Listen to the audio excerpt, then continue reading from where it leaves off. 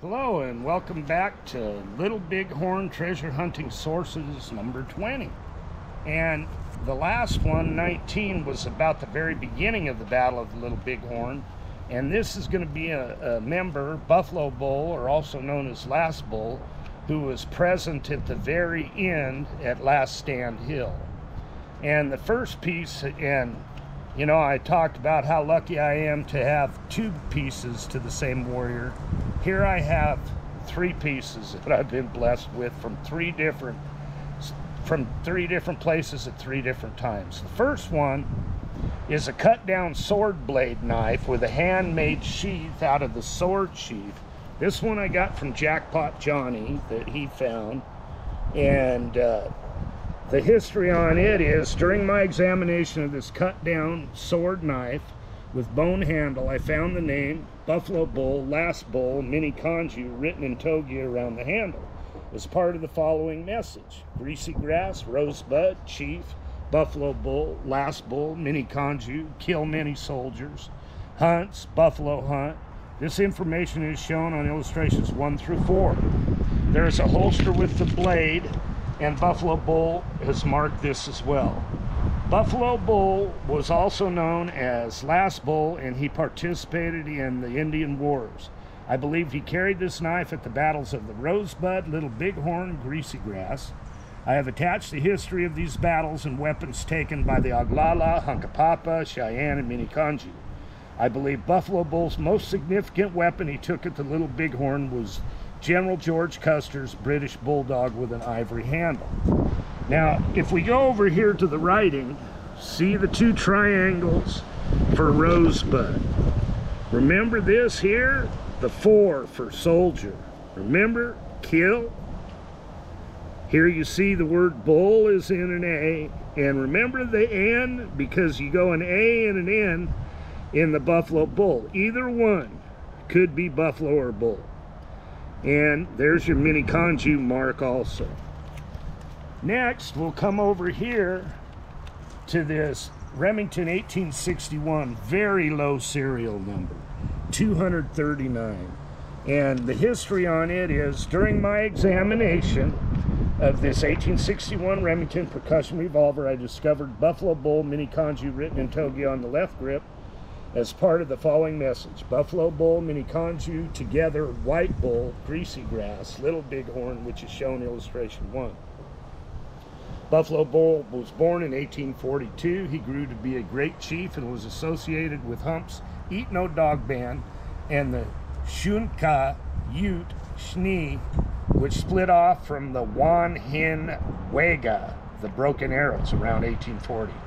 Buffalo Bull and his band fought at the Rosebud and Little Bighorn Greasy Grass battles. When White Bull, the nephew of Hunkapapa Chief Sitting Bull, was wounded after the Little Bighorn, Buffalo Bull brought White Bull back to the Cheyenne River Agency to recover. Buffalo Bull and his band returned to the agency and settled down from White Bull on the Cheyenne River Reservation. Buffalo Bull did not fight again. Here you'll see a picture of Custer's bulldog that he carried, or one similar to it. Next, which is the third piece, is this double-pointed war club.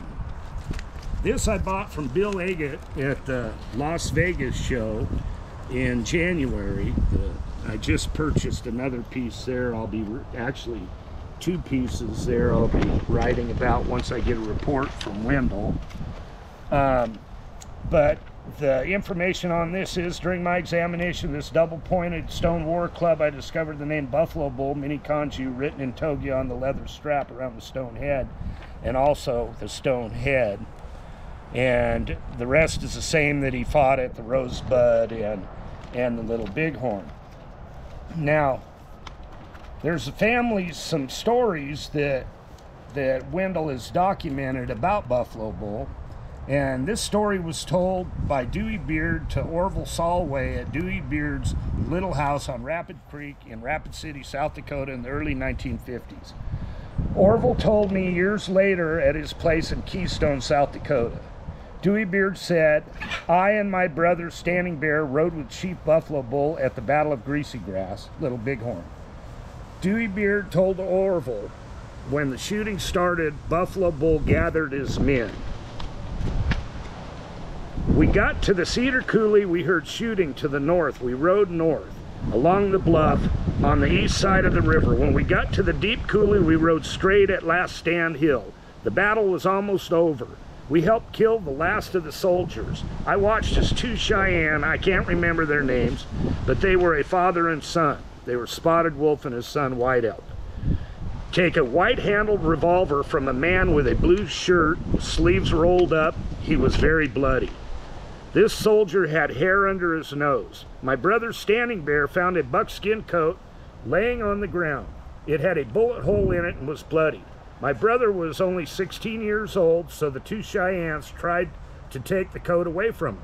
My brother fought hard to keep the coat. Chief Buffalo Bull rode up to the fight, and my brother handed the coat to him so he would not lose it. Buffalo Bull found another white-handled revolver in the pocket of the buckskin coat. Buffalo Bull kept the revolver and later gave the coat back to my brother Standing Bear. And those notes were from 1968.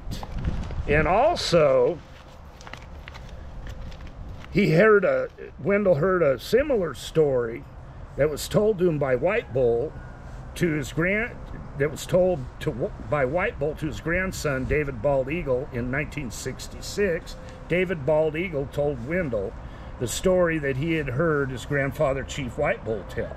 White Bull said, I was with Chief Buffalo Bull when he kept the Cheyenne Chief Spotted Wolf and his son White Elk from taking a buckskin coat from Standing Bear, Dewey Beard's brother.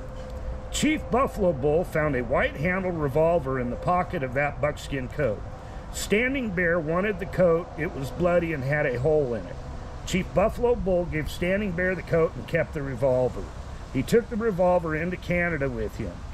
David, to me, his grandfather White Bull, could not understand the Cheyenne. They got so many things. Spotted Wolf and his son White Elk got a white-handled revolver also from a man with a bloody blue shirt. He had hair under his nose, no hat, no coat, just a bloody shirt with the sleeves rolled up in leather pants. So I feel that from all the history that Buffalo Bull and these three weapons were present at the Little Bighorn, and he was standing right there over Custer's body, which is just simply amazing. And I have held a bulldog that has GAC, because Custer wrote his name on everything, just like that. And I believe that to be one of the two revolvers that was taken from Custer. So that's going to be it for today, and I really thank you for watching again, and I got some more cool stories coming up. God bless.